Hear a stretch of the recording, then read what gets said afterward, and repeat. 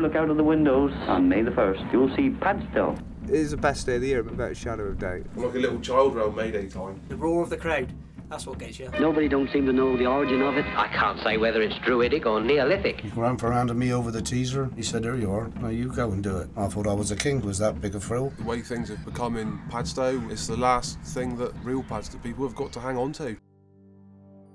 There was butcher shops, there was greengrocer shops, there was ironmongers.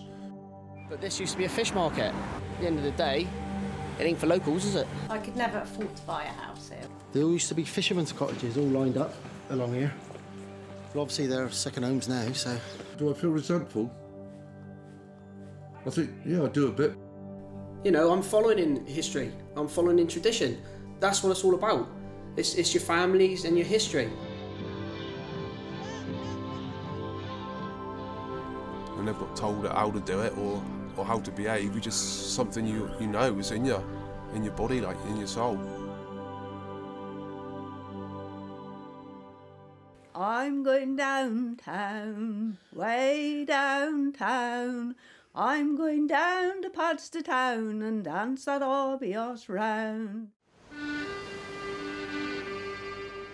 This country has a rich tradition of all sorts of things that some things have been kept up strongly, others have been resurrected over the years, other things have died out, but we tend to be a country of traditions and quirkiness. A few days a year when we come down to the town, the locals, and we claim the town back for the Padstow people. Awesome!